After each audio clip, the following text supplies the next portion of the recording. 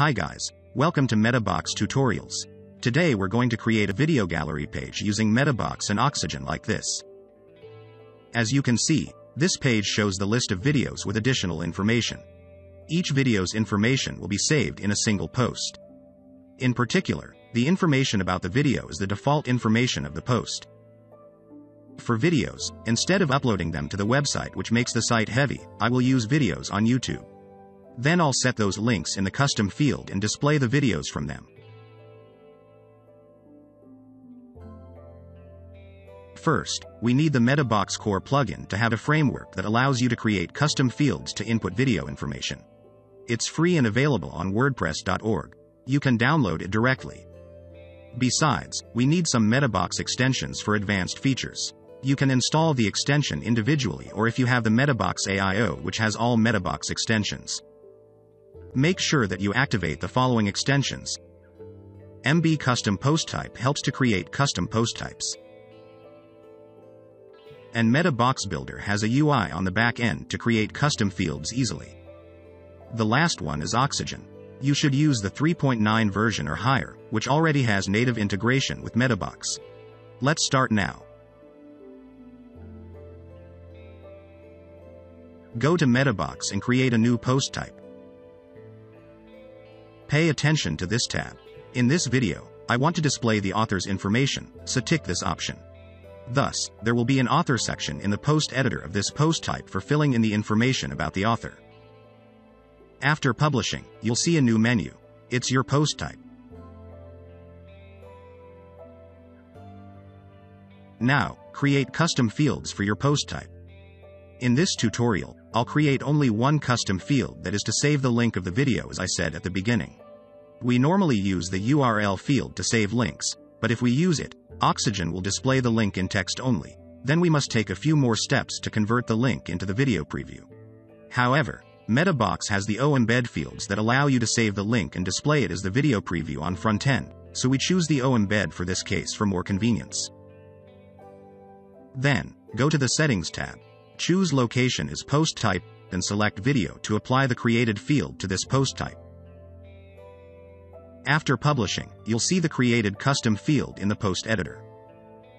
When creating the post type, we added the author option in the Support tab.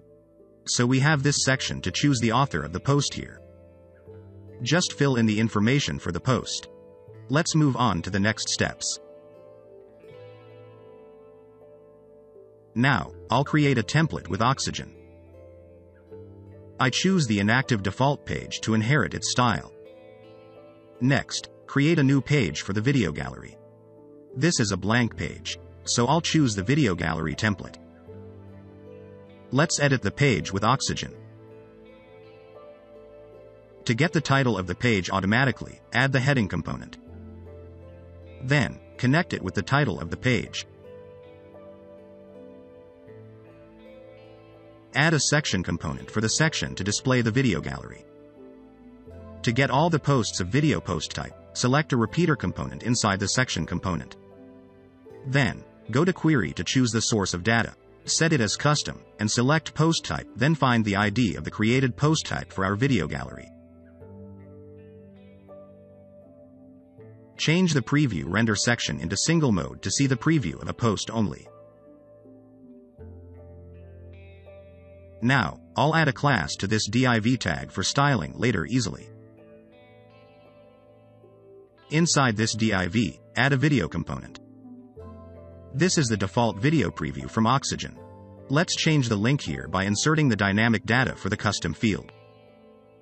Click this button, then choose the Meta Custom field, and choose the field's ID. Then you'll see the video preview immediately. It is taken from the link saved in the custom field. For other information of the video, I add a new div tag for easy styling later. In this div tag, add an image component to get the author's avatar. Click the data button, and choose author pic to get the image. One more time, I create another div tag for the remaining information. To display the title of the video, add the text link component, then connect it to the post's title.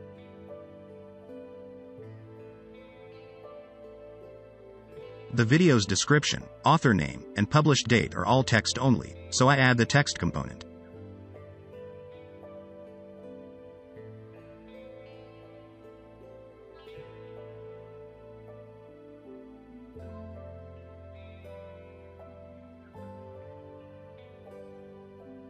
So, all the video information has been displayed. After saving the template, go to the front end, you can see the video gallery. Let's style this page.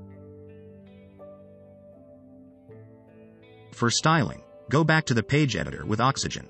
Then choose each component and change the settings to style them. For the video gallery, select the repeater component and change the preview render to normal mode to display all the posts in the preview. Then change its settings.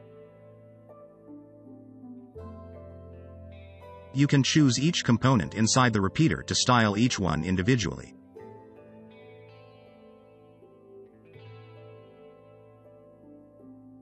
If you want the video gallery to display more beautifully, you can add CSS like this.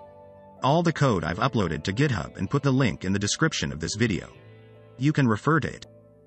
Go to the video gallery page on the front end, you'll see the new look. That's all for the tutorial today. If you want to try other methods, please watch our other tutorials on this channel. Remember to like, share, and subscribe to us for more tutorials. Bye.